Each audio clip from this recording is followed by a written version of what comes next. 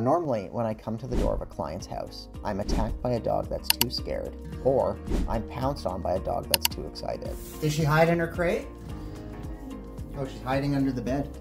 Spoiler alert, Addison doesn't fit the mold. So I just want to go on the record and say that I'm pretty sure today's lesson is going to baffle the positive reinforcement crowd, whose strategy for everything is to be annoyingly enthusiastic, which you'll soon see will only make Addison skittish. She's growling. Whoop. Very sensitive. Come.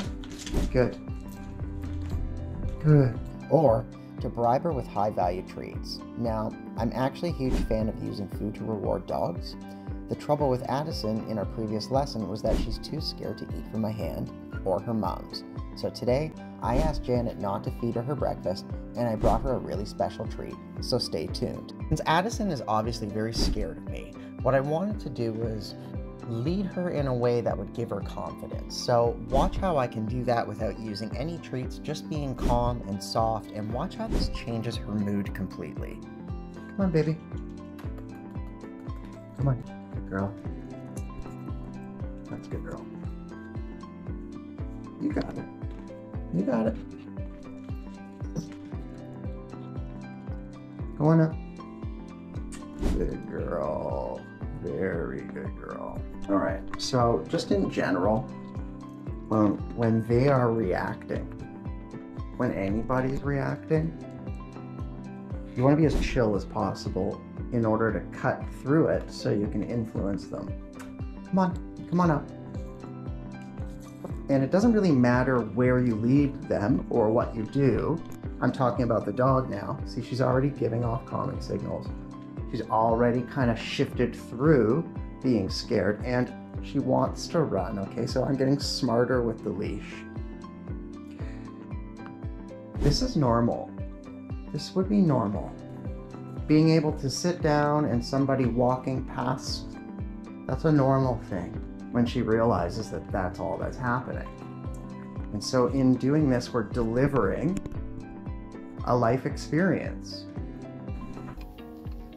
All right, you guys, thank you for sticking with the lesson so far. I'm about to transition us onto the couch where I start teaching the client about how to be a peaceful alpha.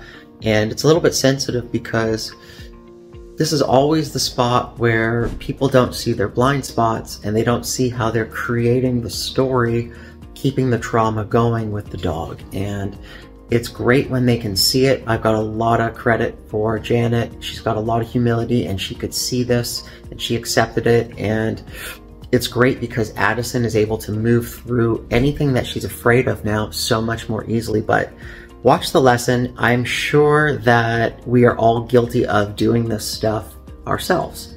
All of the chit-chatting that you're doing is mimicking what an anxious mammal would be doing.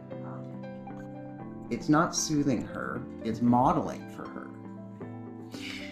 If you start developing a story and personality character for your dog where they're always so scared and it blocks you from leading them to do stuff, then that's sort of a beta role that you're taking. Instead of just taking the peaceful alpha role, tuning in when your dog is scared and then giving them a command. Hey, come. Hey, sit.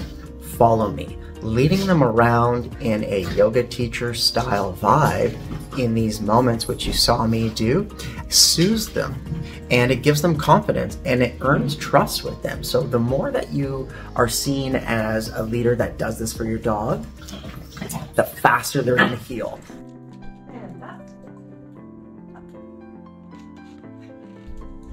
Excellent. Nice. You nailed that. You nailed that. You totally nailed that. Look at her. Confident. Tell her good job. Good job. Oh, well done, Janet. We are all super proud of that quick transformation that you did and the result that you got. That was really cool.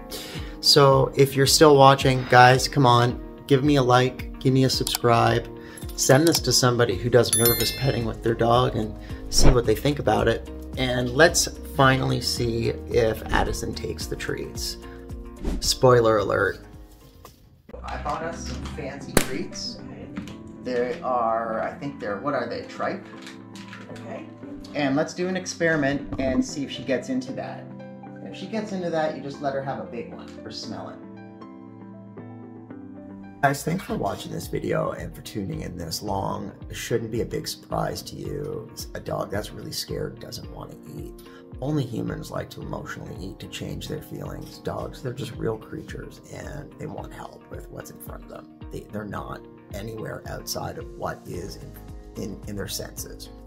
It's not always easy, I realize, to tune into your dog and to be in that mind state, which is why, excuse my finger, I've made some really great resources for people who are into mindfulness and into dogs. Check out my website. I've got a bunch of meditations. I've got a bunch of toolkits and workbooks, dog language dictionaries, how to master the territory, how to claim the resources, like basically a complete course so that you can become a dog whisperer, become the peaceful alpha, and have a really awesome, calm dog. So check those out, and check this channel out next week because we're going to be pumping videos out every week.